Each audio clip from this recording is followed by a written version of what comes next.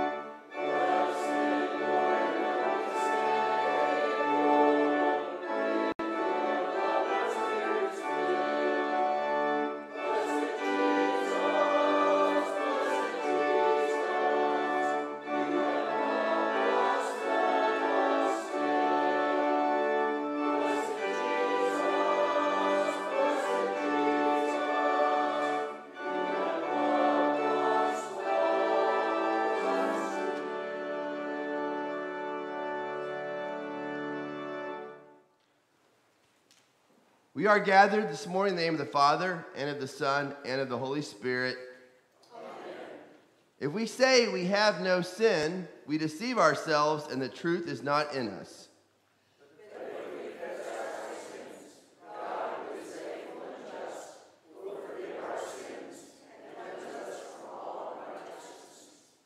Let us then together confess our sins to God our Father. Most merciful God, we confess that we are by nature sinful and unclean. We have against you thought, word, and deed, by what we have done and by what we have left undone. We have not loved you with our whole heart. We have not loved our neighbors as ourselves. We justly deserve your present and eternal punishment. For the sake of your Son, Jesus Christ, have mercy on us. Give us, renew us, and lead us, so that we may delight in your will and walk in your ways to the glory of your holy name. Amen.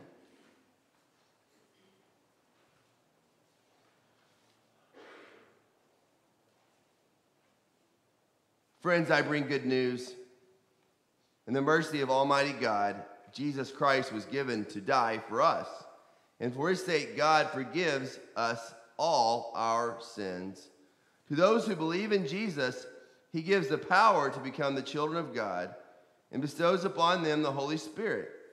May the Lord, who has begun this good work in us, bring it to completion in the day of our Lord Jesus Christ.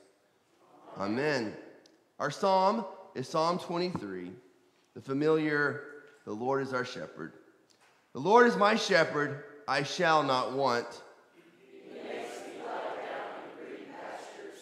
He leads me beside still waters. He restores my soul. He leads me in paths of righteousness for his name's sake. Even though I walk through the valley of the shadow of death, I will fear no evil, for you are with me. Your rod and your staff, they comfort me. You prepare a table before me in the presence of my enemies. You anoint my head with oil. My cup overflows. Surely goodness and mercy shall follow me all the days of my life, and I shall dwell in the house of the Lord forever. This is the victory for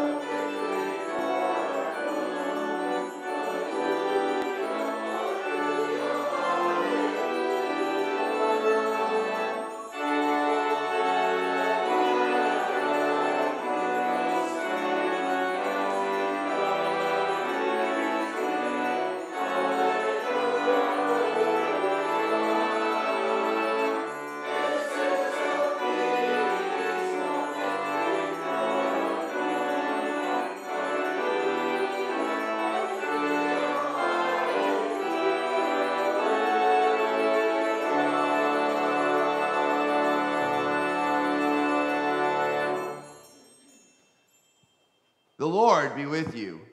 And also with you. We pray together.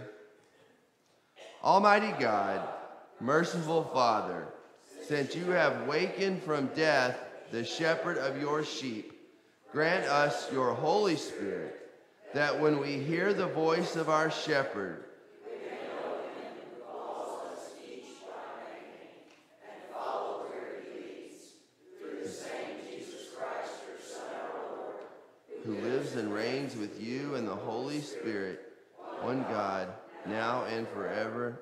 Amen. You may be seated for the readings.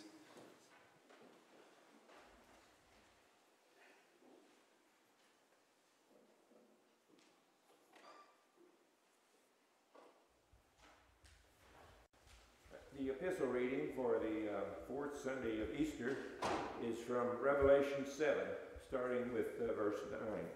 Here the Apostle John is still writing about his vision while he's a captive on the Isle of Patmos. After this, I looked, and behold, I saw a great multitude that no one could number, from every nation, from all tribes and peoples and languages, standing before the throne and before the Lamb, clothed in white robes, with palm branches in their hands, and crying out with a loud voice, "Salvation belongs to our God, who sits on the throne, and to the Lamb." And all the angels were standing around the throne and around the elders and four living creatures, and they fell on their faces before the throne and worshiped God, saying, "Amen. Blessing and glory and wisdom and thanksgiving and honor and power and might be to our God forever and ever. Amen." Then one of the elders addressed me, saying, "Who are these clothed in white robes, and from where have they come?" I said to him, "Sir, you know." And he said to me, "These are the ones coming out of the great tribulation. They have washed their robes and made them white in the blood of the Lamb.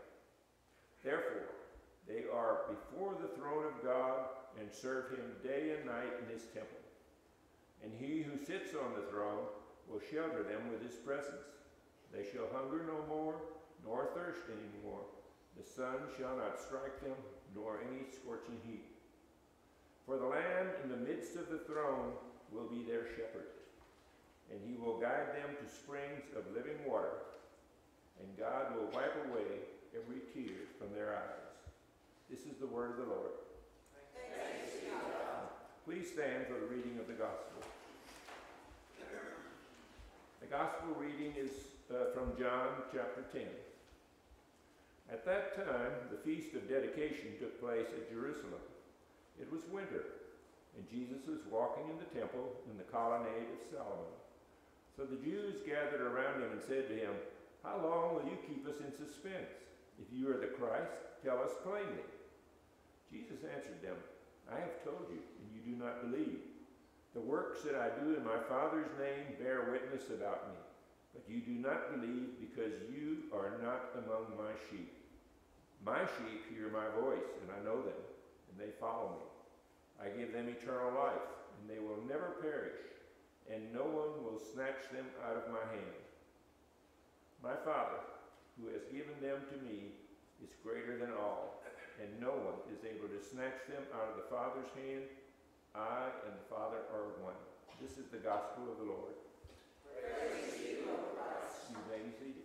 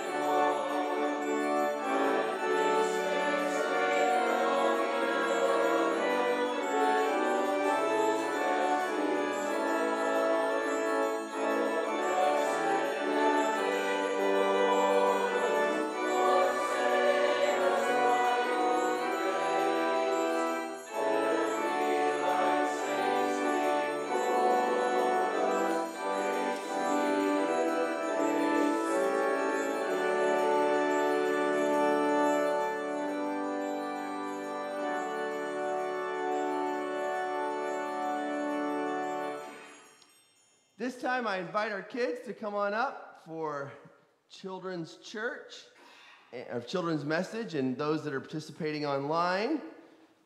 Got a little object lesson for you guys. How are you girls this morning? I like your dresses. All right. Can you guys tell? You know what this is? What is it? A Kleenex. Okay, when do you use a Kleenex? Your nose and stuff. So yeah, you like this, and then we're almost out of Kleenex here, but we go, you blow your nose, right? Like, yeah, just like that, like your nose like that. When else might you use a Kleenex? When you're sad, right? How do you use it then? Can you show me? Yeah, here, show me. Like you're really sad. What did you do? Yeah, you're sad and you like, so when are some times that you're sad? When are times that we are sad? When someone's died, right? When else? When you're upset, right? Like, what about when you fall and scrape your knee? Yeah, you're sad and you need a Kleenex. Or how about when you say goodbye to someone? Like if grandma and grandpa, or if you're hanging out with some friends and you have to say goodbye, does that make you sad sometimes? Yeah, it makes me sad too.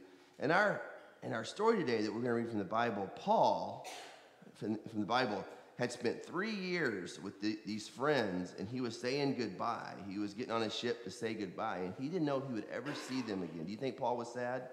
Would you be sad if you had to if you moved somewhere else and you had to say goodbye to your friends? Would that be sad? Yeah, that's what Paul had to do. He had to say goodbye to his friends. So, and in that time, he said, this is what he said. He said, remember all the times we talked about Jesus together. So do you have friends that you talk to Jesus about? Like maybe friends at school and things like that. So when you're sad, when you have to say goodbye, maybe to your grandparents or your friends or whatever, you can always remember the good times you had, and that you hopefully get to see them again, and all the times you got to talk to Jesus with them, right? All right? Okay, thank you so much.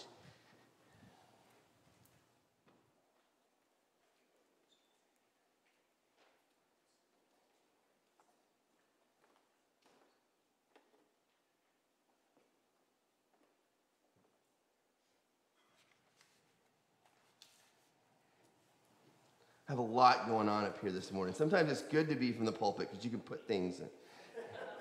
It's like lots of good handy places to put things. All right. Grace, mercy, and peace be from God as we meditate on his word this morning. And may this meditation be pleasing to him. Amen. Amen. Today's readings alone caused me anxiety. And those of you that know me by now know that I'm usually not the one having anxiety. I'm usually the one causing it in others. But there were so many good readings. There's a couple things going on today. It's the secular holiday of the Hallmark holiday of Mother's Day. So there's many examples of strong women in the Bible who are great mothers or mother figures that we could go with. There's the Christ. This is also the Sunday where we kind of in our church calendar acknowledge Jesus as the Good Shepherd. So we have the Acts reading, we have the Psalm reading, the Lord is my shepherd, we have the Gospel reading, we have, which is also about Jesus saying, I am the Good Shepherd. And then we have the Revelation reading, which is one of my favorite in the whole Bible, because it reminds us that our ultimate destination is not heaven, it's where? It's right back here in the new heavens and the new earth with Jesus in the middle as the Lamb, right? So all these great options. But we're going to go with Acts, and I chose Acts for a very specific reason. This is the time of the year where we don't have a quote-unquote Old Testament reading. The first reading in the normal order of things is from Acts. And we do that during the season of Easter because we're kind of looking at some of the events from the early church. And I thought that, last week we preached on the text, which is the conversion or the total transformation of Saul, who later will become Paul. And this reading, like I said at the beginning, kind of shows the other side of that. And it kind of bookmarks the life of Saul and the life of Paul and the transformation that he made from this young, zealous, just, take no prisoners kind of guy to this kind of the shepherding pastor in the spirit of the good shepherd. Like I said before, are you the same person you were 25 years ago? How much have you changed in the last 25 years? And today, we see this in the greater context of what's going on here is that Paul is saying goodbye. And like I shared with the young ladies here, Paul is not just saying goodbye to someone he just met. He's saying goodbye to people that he's spent 3 years of toil and ministry with in the church in Ephesus. He's doing that in a very specific way. So let's see if I can get. Oh, what? There we go. See, even a cactus, talked about the cactus last week, can show a softer side from time to time. How many of you have cactus or cacti in your yard or at your house? I personally love cactus. See, look at that. That's in my front yard. I'm making a little cactus garden. And look, the cactus is sprouting flowers. It's showing something beautiful, something softer.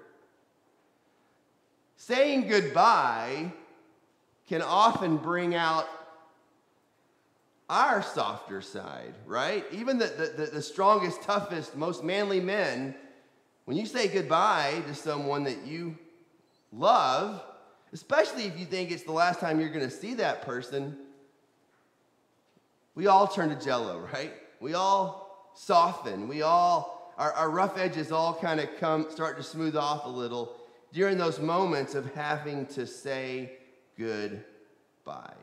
Especially to someone that we are very close to, especially when we think this may be the last time we see that person, especially when it's people that you've gone through something very difficult with or something very challenging with. Think of maybe in the context of work, think of a work team that you went through a really difficult time with. And then when one of the persons from that team moved to another city or retired or even passed away, that's a hard thing to say goodbye to because you've been through this really difficult time, this really challenging time, this really sometimes exciting time that caused you to grow, and you're trying to figure out what is next. So think about, when is a time you had to say a difficult goodbye? And I think this is super appropriate on Mother's Day for any of us that have lost our mothers or our grandmothers. The last time you saw them, that was a difficult goodbye. There's no way around that. It was, and it is, and it's still painful. Or maybe some of you anticipate that day. It brings up a certain amount of emotion, a certain amount of sadness. But there's others. There's, like I said, a close coworker, the death of another loved one, moving, changing jobs, kind of at the end of high school or college or a season in your life where you kind of went through something with a group of people, and you know that you may see a few of those people again, but you're never going to see that group again in the same way. Sometimes saying goodbye can be very difficult. But I also want to throw this at you. Every time you say goodbye, you grow a little. Every time you have to say goodbye, now sometimes you grow emotionally, sometimes you grow physically, in the sense of who you are as a person. Sometimes you grow spiritually through that experience. And sometimes it takes some pain to get you there. But every time you say goodbye, you grow a little. Is that you agree with that? I think that's a really good. I did not come up with that quote. I stole it from an article, but it's really good, so I'm gonna use it. Look at that. Bye-bye. This is from that article that I read that talked about this idea of just kind of when you see that kind of little bit of sadness, a little bit of happiness, but saying goodbye is tough. There's no way around it. In our text today, we see Paul saying a very difficult goodbye.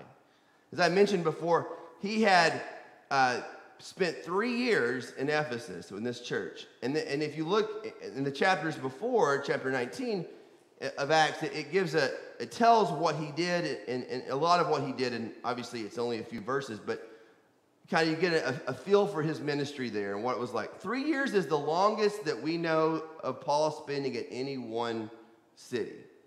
You know, Paul was an apostle. He was a missionary. He went to go plant churches. He didn't stay at a church 35 years or 5. He was on the go to the next project, to the next thing. So 3 years was a significant amount of time for Paul to be at one place. And it just shows how much those relationships at Ephesus meant to him and how important they were to him. Now, Paul had already left Ephesus, and he had actually just gone to Macedonia and Greece, and he was actually on his way to Jerusalem. He had taken this gathering from the churches in Asia and was going to bring them to the people in Jerusalem. The believers in Jerusalem were suffering mightily. It was a very tumultuous time in Jerusalem. Soon the temple was going to be destroyed. There were riots, and so that he was bringing this offering to them, and he had promised to do that. And even though people had been telling Paul, don't go, it's too dangerous for you there. They knew what had happened to Jesus when he went to Jerusalem. And they knew that the Jewish leaders, the same Jewish leaders that had at one point endorsed Saul to persecute believers, were waiting for him to show up at Jerusalem so they could get him, pay him back for turning against them. So time and time again, Paul had been warned, don't go, please don't go. But he felt so convicted and so convinced that he needed to go, that he was going to go. He felt that this needed to happen. He felt, it'll say in our text this morning, that the Holy Spirit compelled him to go. Like he felt he had no choice but to go. So on his way back, he stops at this little town called Miletus, and it's right near Ephesus, but not. So from there he calls the leaders of the church in Ephesus, the elders, the leaders of that group, and kind of has this farewell message to them, and he says goodbye. Now, this is obviously Paul's words, but they're being recorded by St. Luke, who the writer of Acts is. So we're going to be looking at, it's a bit of a long text, starting with verse 17 of chapter 20 of the book of Acts. The words will be on the screen, but you also have these fancy new pew Bibles if you want to read along there as well. It says, now from Miletus, he set to Ephesus and called the elders of the church to come to him.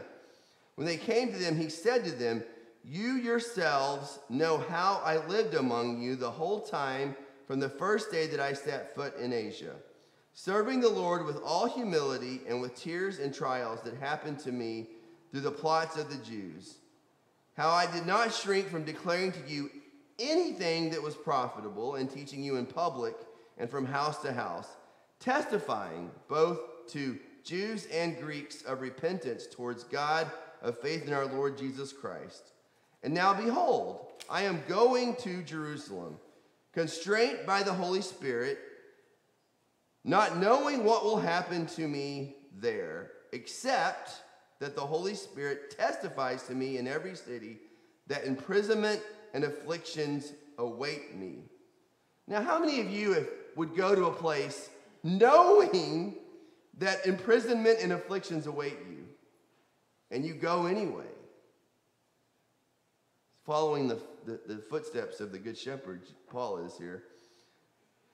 But I do not account my life or any value or any precious to myself, if only I may finish my course, the ministry that I received from the Lord Jesus, to testify to the gospel of the grace of God. And now behold, I know that none of you among whom I have gone about proclaiming the kingdom will see my face again. Therefore I testify to you today that I am innocent of the blood of all of you, For I not shrink from declaring to you the whole counsel of God. Pay careful attention to yourselves and to all the flock, this, once again the shepherding language, in which the Holy Spirit has made you overseers to care for the church of God, which he obtained with his own blood. I know that after my departure, fierce wolves will come after you and not sparing the flock. And from among your own selves will rise men speaking twisted things to draw away from the disciples after them. Therefore, be alert, remembering that for 3 years I did not cease night or day to admonish everyone with tears. And now I command you to God that to the word of his grace, which is able to build you up and to give you an inheritance among all who are sanctified.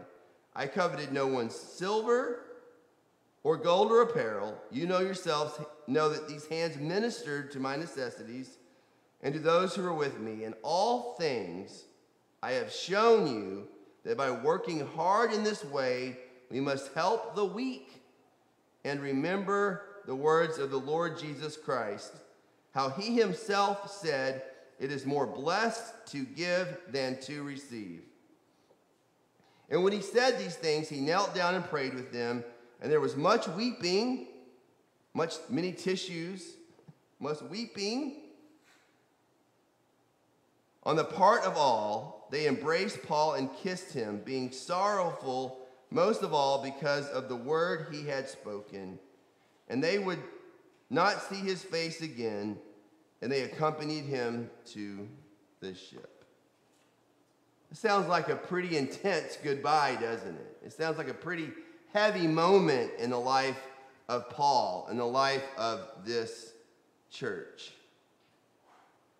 Now, like I mentioned before, this is 25 years after the road to Damascus, and a lot can change in 25 years. We've joked about that already, but we see this softer side of Paul. I mean, there's still this zeal, there's still this intensity, you know, like I said last week. Even as you soften out the rough edges of your personality, the core of who you are and who God created you to be does not change. But we see a much softening of that. We see him not quite so zealous, not quite so in your face about it. He's being very shepherding. He's reminding them of his 3 years with them and all the things that they had endured. He's reminding them of how he taught them the full counsel of God. You see, we see a softer, more humble version of Paul. Saul the Zealot was very much about his agenda, which was to persecute the church. And he thought he was doing it for God. Have you ever thought you were doing something for God, only to find out later you were probably doing it for yourself? It happens to me all the time. But the point is, he 25 years of softening, 25 years of proclaiming the word of God to all these different cities, of being persecuted, being beaten, being threatened with his very life, has softened him. Encountering the risen Lord on that day of his transformation has softened him. And he's able to gather with this group of leaders and present himself in a way different manner. But yet we still see that same the same zeal, that same core of who he is. But his emphasis is so much different here. His emphasis is on making sure that he even says, you know, I worked with my own hands. You know, we know that at various stops along the way, Paul worked as a tent maker to help offset the cost of his service to the church. He calls them to remember the weak. He said, wolves are going to come after you. This church is going to be attacked. Now that I'm no longer with you, it's going to be hard. Hard times are to come, so be ready. Take care of the weak. Take care of the poor. Take care of those who can't take care of yourself. And he says this quote from Jesus that it's more blessed to give than to receive, or sometimes that's translated, it's better to give than to receive. Sounds like a good mother's advice, like on Mother's Day. The interesting thing is Paul quotes this here, but nowhere in the Gospels is this quote. Matthew doesn't say it, Mark doesn't say it, Luke doesn't show Jesus saying it, John doesn't. This is a quote from Jesus that only happens here. So obviously it was probably something Jesus said multiple times, but for whatever reason, it never ended up in the Bible other than right here. Paul said, oh, back, when Jesus used to say, it's better to give than to receive. But it's interesting, the one quote that Paul gives us here is a quote that doesn't show up in the Bible anywhere else, as far as a direct quote from Jesus. But really what is the main focus of what he is saying here? He's saying that because he knows every time you say goodbye, you grow a little. And he knows that this goodbye is going to be bitter. But Paul has said goodbye many times by now. He's had to say goodbye to his way of life before. When he made his conversion, when he had his transformation, when he went from the zealot persecutor to the follower, apostle of Jesus, what do you think what do you think Paul had to say goodbye to then? What friends, what family, what relationships did he have to walk away from then? And throughout his ministry, as he's going from town to town to town to start these new churches, he was very similar to my buddy Travis, who preached for you guys a couple weeks ago. Travis he's starting his third church. Now, they're all in the same general area in a few years. But the idea that every time you leave that church, every time Paul left a city that he had started a church in, sometimes he made it back to that city. Sometimes he never did. He had become very good at saying goodbye. And not only that, but 25 years of trials and challenges had changed his outlook. He had become much more self-reflective. He'd become much more kind of aware of his weaknesses and his tendencies to do things that got in the way of the gospel.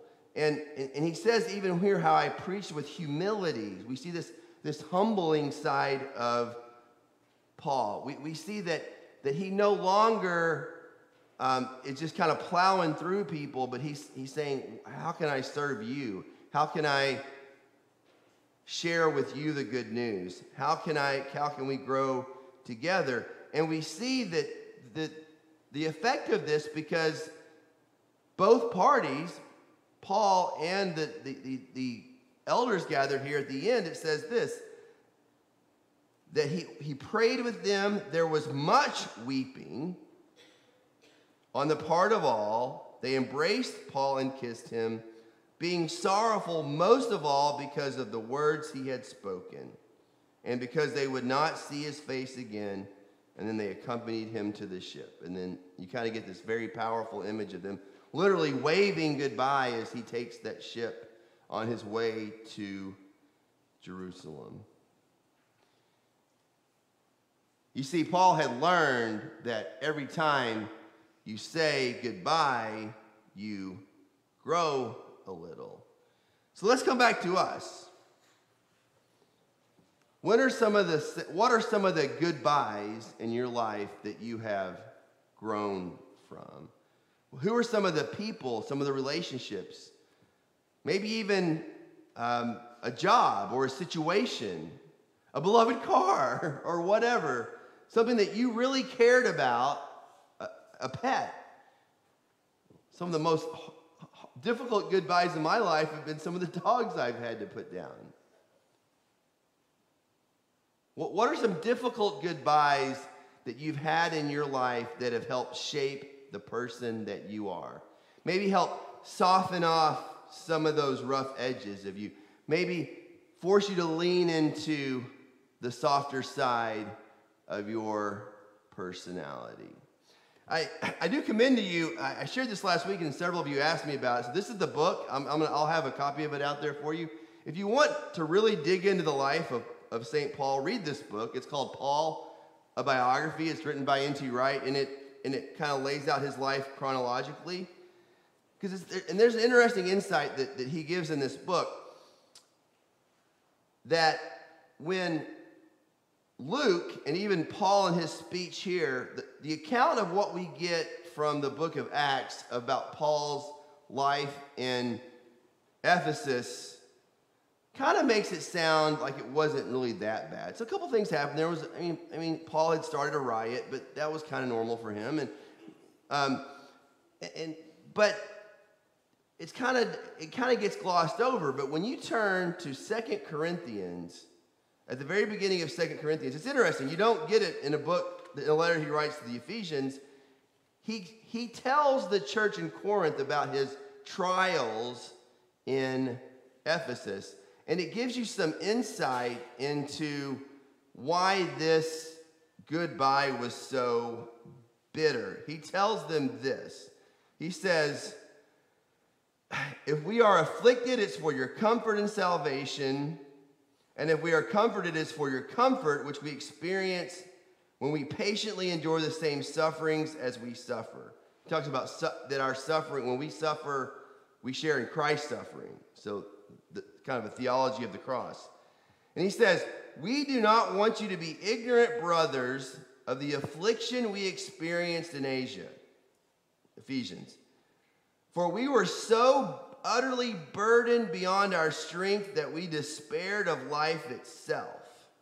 Indeed, we felt that we had received the sentence of death, but that was to make us rely not on ourselves, but on God who raises the dead.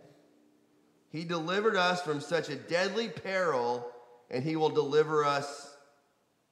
On him we have set our hope, and that he will deliver us again. Think about that. So utterly burdened beyond our strength that we despaired of life itself. We thought we were going to die. I don't know if you've seen the movie, for example, Band of Brothers. It's a great movie about World War II, but it's about a group of airmen that paratroopers that were dropped in 101st Airborne, and it's about their journey through Europe. But it's kind of like when you go through something this intense, you know, truly like people that go to war together, or people that go through a very difficult time, people that go through like a hurricane or a tornado, or when a neighborhood or group of people have to experience this periling thing like Paul did, it makes you closer. It brings you closer together. And when you've got to say goodbye to that group of people that you experienced that with, it changes you forever. That saying goodbye does. Because you remember of what you went through. So today, on Mother's Day, on Christ the Good Shepherd Day, we remember that every time you say goodbye, you grow a little. And Paul models that for us when he says goodbye to the Ephesian elders. But we say that knowing that all of our goodbyes, for those of us that believe in Jesus, come together in that reading that we read from Revelation, when we're all gathered at the throne of the Lamb. Amen? Amen. We continue with our worship in the words of the Nicene Creed.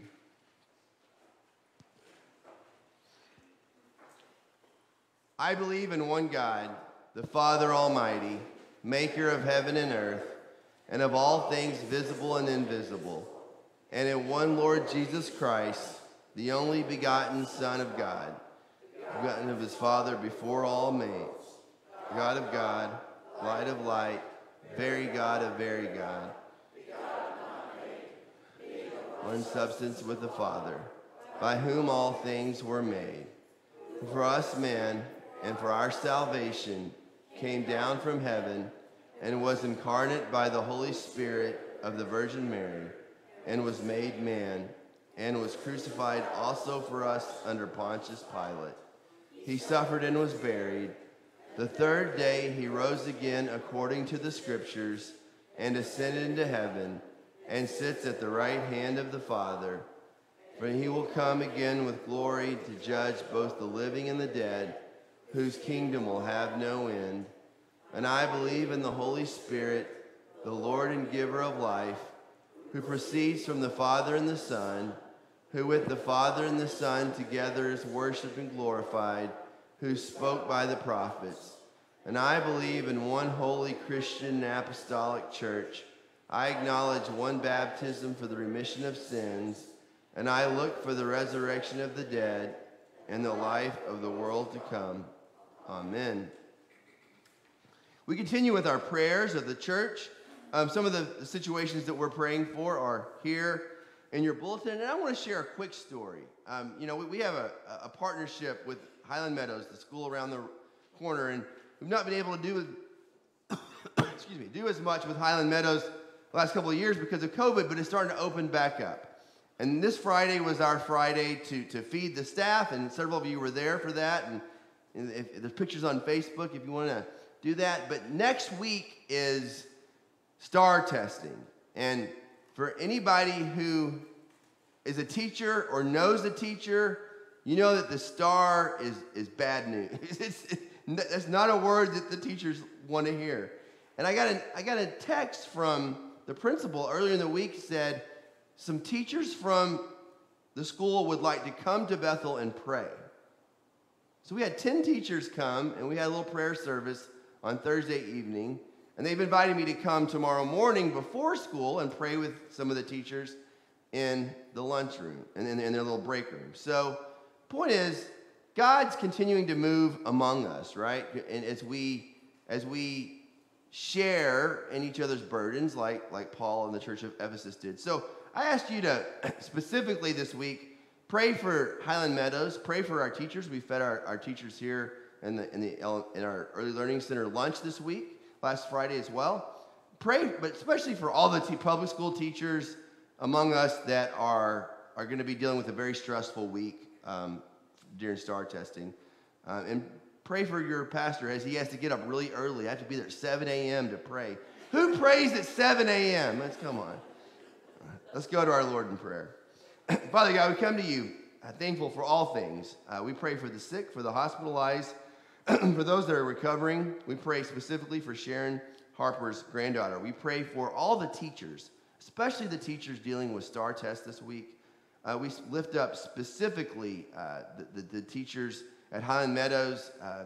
We thank you that when we had our prayer meeting on Thursday and on Friday morning when we were giving breakfast, that over 30 prayer requests were specifically given to our prayer team of things to pray for. And I pray, Lord, that you will use me tomorrow morning to be with those teachers to pray before school. And I pray, Lord, however you want to move in that relationship between us and Highland Meadows. It's been a couple of years since we've really been able to develop that fully. And so we pray, Lord, that over the next few months and years that relationship will continue to blossom. We pray for the Ukraine and the conflict there with Russia. We pray for parts of the world that are still dealing with COVID-19 in a significant way. And we pray ongoing prayer for Marilyn, for Katie, for David, for Mel, for Sharon, for Cindy, for Michelle, for Jack, for Kenneth, for Mark, for Mary, for John, for Risa, for Ruth, and for Sean, and for Kevin, and for Ruth. We pray especially for Ruth Hardesty, who notified us this week that she did get some favorable test results regarding her cancer. We pray, Lord, that we will continue to serve you. We thank you for the mothers, Lord. We pray for those that grieve on Mother's Day because of the loss of a mother or because of a broken relationship with a mother. And we are reminded, Lord, that every time we say goodbye, we do grow a little. And you said goodbye to us with a promise to return as you restore all things. We pray this in your Son's name. Amen. You may be seated. We continue with our offering. We will be bringing back passing the plate soon. We just need to work out some of the logistics on that. And we have a special offering from our choir.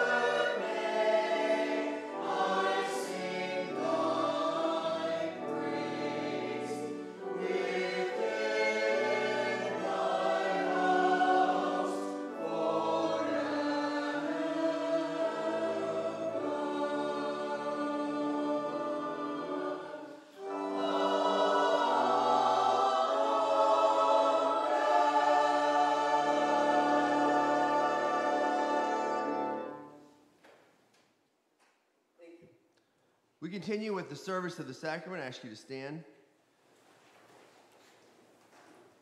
The Lord be with you.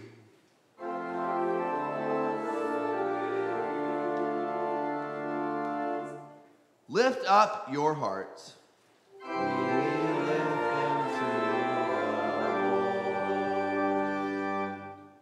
Let us give thanks to the Lord our God.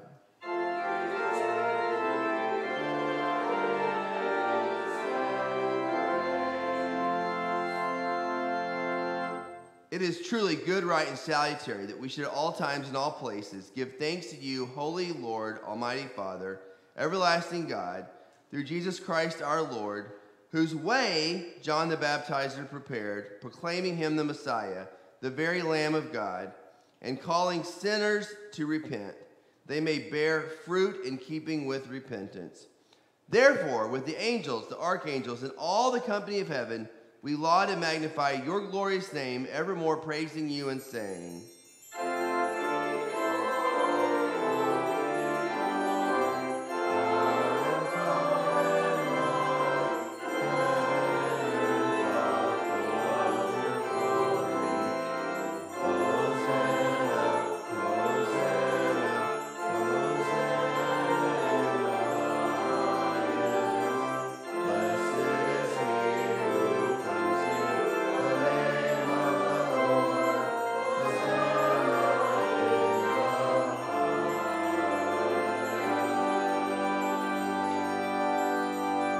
Taught by you, we are bold to pray together. Our Father, who art in heaven, hallowed be thy name.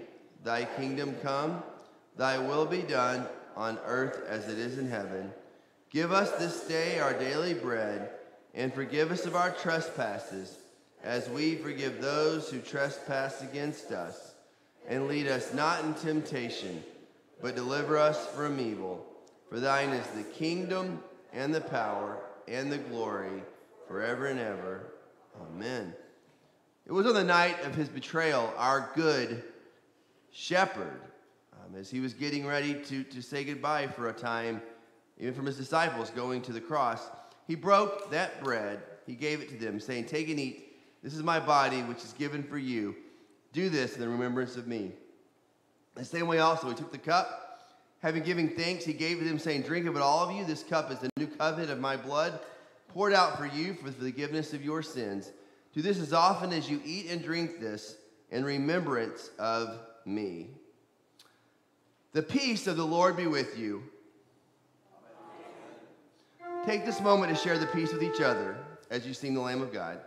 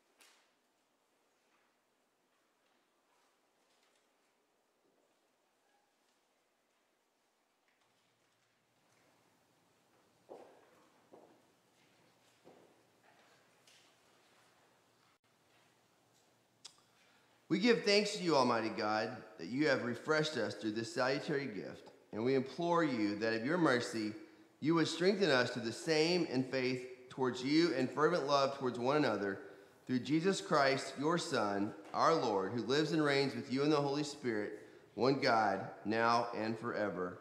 Amen. Please stand for the blessing. The Lord bless you and keep you. The Lord make his face to shine upon you and be gracious to you.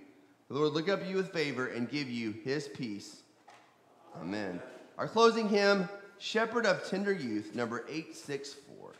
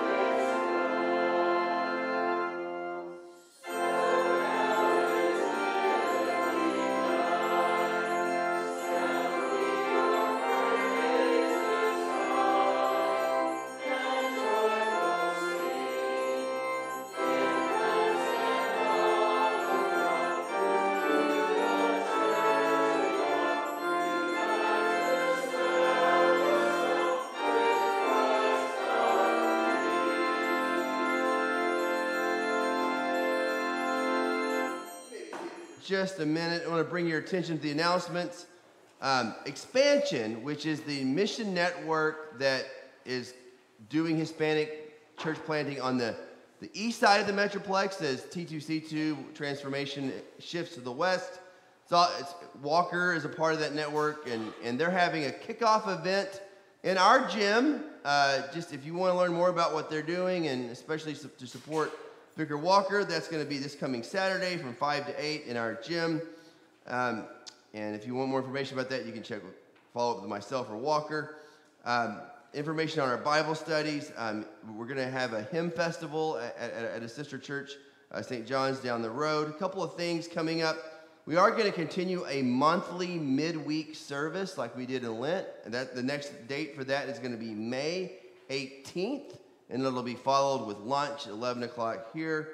And finally, we're going to do Family Chapel this Wednesday. For those of you that don't know what Family Chapel is, it's a program we're doing in conjunction with our Early Learning Center, where we once a month invite the parents and kids to come to chapel. And we do at the end of the day so that parents can participate as they are picking up their children. But we want to open that up to anybody who's in the area and wants to come by for Family Chapel at 4:30 on this coming Wednesday. We'd love to have you.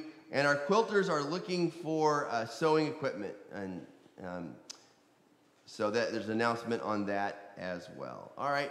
There was a lot going on. We're going to have a fuller update of things next week. But do read your Bethel at a glance. There's a lot going on in the next couple of months. Go in peace to love and serve the Lord.